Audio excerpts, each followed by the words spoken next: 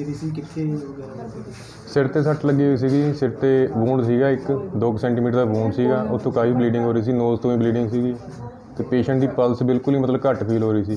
ਅਸੀਂ ਆਪਣੇ ਵੱਲੋਂ ਜਿਵੇਂ ਗਲੂਕੋਜ਼ ਵਗੈਰਾ ਲਾ ਕੇ, ਆਈ ਫਲੂਇਡ ਲਾ ਕੇ ਤੇ ਉਹਨੂੰ ਇੰਜੈਕਸ਼ਨ ਵਗੈਰਾ ਲਾ ਕੇ ਬਣਦੀ ਟ੍ਰੀਟਮੈਂਟ ਦੇ ਕੇ ਨਾ ਰੈਫਰ ਕੀਤਾ। ਕੀ ਨਾਮ ਹੈ ਜੀ ਪੇਸ਼ੈਂਟ ਦਾ? ਹਾਂਜੀ, ਪ੍ਰਹਲਾਦ ਸਿੰਘ। ਕੰਡੀਸ਼ਨ ਕਿਸ ਤਰ੍ਹਾਂ ਦੀ ਹੈ? ਕੰਡੀਸ਼ਨ ਸੀਰੀਅਸ ਸੀ ਜੀ ਪੇਸ਼ੈਂਟ ਦੀ। ਗੋਲੀ ਲੱਗੀ ਕੀ ਕਰਨਾ ਪਤਾ ਲੱਗੇ ਕਿਸ ਤਰ੍ਹਾਂ ਦੀ ਕੰਡੀਸ਼ਨ ਆ? ਇਹ ਨਾ ਅਮਨਦੀਪ ਸਿੰਘ ਗੋਸ਼ੂ ਆ, ਜਿਹੜਾ ਨਾਭੇ ਦਾ ਰਹਿਣ ਵਾਲਾ। ਪਤਾ ਲੱਗਾ ਵੀ ਉਹਦੇ ਨਾਲ ਗੋਲੀ ਲੱਗੀ ਆ ਉਹਦੇ ਖੱਬੇ ਪਾਸੇ, ਤਾਂ ਉਹਨੂੰ ਇੱਥੋਂ ਫੌਰਨ ਐਂਬੂਲੈਂਸ ਦਾ ਅਰੇਂਜਮੈਂਟ ਕਰਕੇ ਉਹਨੂੰ ਹਸਪੀਟਲ ਭੇਜਤਾ, ਜਿੱਥੋਂ ਕਿ ਸਾਨੂੰ ਇੱਕ ਡਾਕਟਰੀ ਚਿੱਟ ਆਈ ਹੈ ਕਿ ਉਹਨੂੰ ਅੱਗੇ ਰਜਿੰਦਰਾ ਹਸਪੀਟਲ ਰੈਫਰ ਕਰ ਦਿੱਤਾ। ਹਾਦਸਾ ਕਿੱਥੋਂ ਹੋਇਆ?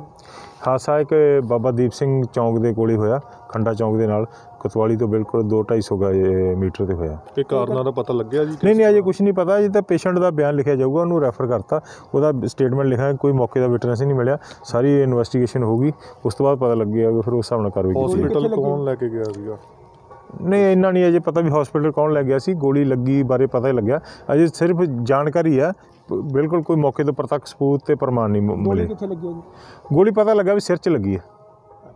ਕੀ ਕਰਦਾ ਜੀ ਪੇਸ਼ੇ ਤੇ ਬੰਦਾ, ਪਤਾ ਕੁਛ? ਨਹੀਂ ਕੁਝ ਨਹੀਂ ਪਤਾ ਇਹਦੇ ਬਾਰੇ, ਅਜੇ ਤਾਂ ਸਿਰਫ ਸਾਰੇ ਪ੍ਰਸ਼ਾਸਨ ਦੀ ਦੌੜ ਚੱਲ ਰਹੀ ਹੈ ਕਿ ਉਹਨੂੰ ਬਚਾ ਲਿਆ ਜਾਵੇ, ਤੇ ਉਹ ਰੈਫਰ ਹੋ ਗਿਆ, ਡਾਕਟਰ ਨੇ ਰੈਫਰ ਕਰਤਾ, ਉਹਨੂੰ ਲੈ ਕੇ ਜਾ ਰਹੀ ਹੈ ਐਂਬੂਲੈਂਸ।